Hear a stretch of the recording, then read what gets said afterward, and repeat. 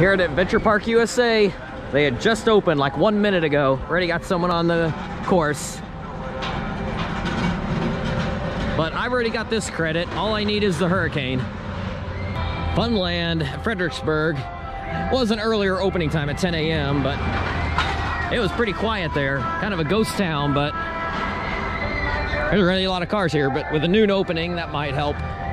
But last year, I saved a little money by putting a little extra on my card, knowing that I would probably be coming back this year to get the Wild West Express credit because it was closed when I was here last year. I still have $16 left on my card from last year. There are people on the train, so looks like we're good to go.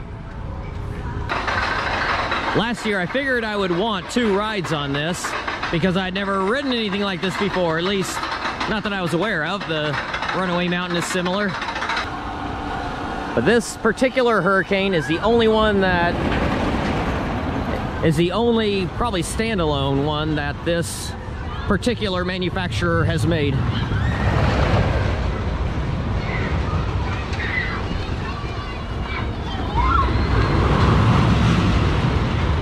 I did the one over at Western Playland in the El Paso area, Sunland Park, New Mexico.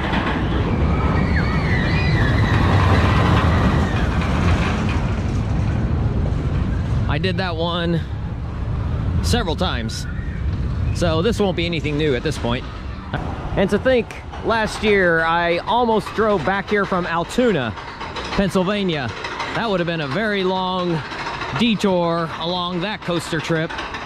Would have had to have given up a lot to come back and get it. This was a much better way to get this credit. It doesn't add much at all onto my drive to Clementon from Funland of Fredericksburg. I rode in the front and the back. I'd say the back is definitely better. It is way more intense in the back. I was actually feeling dizzy at the end of it. But also this jolt right here. You get a lateral jolt on that drop. Now clearly, Runaway Mountain at Six Flags Over Texas is better. It rides smoother, you get airtime on that drop. Here it was mostly just laterals. There might have been a pinch of airtime mixed in with it. But it's a good ride. It is quite intense though.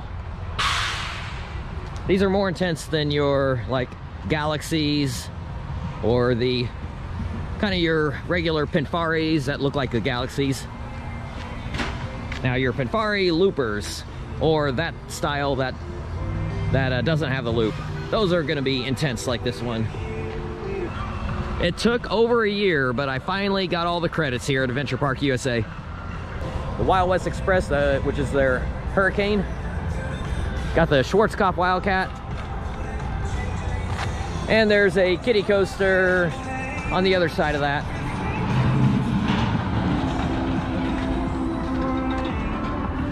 Looks like there's a few field trip groups out here. Park hasn't been open for 30 minutes and the Wildcat already has a little bit of a line, and they only have this one car.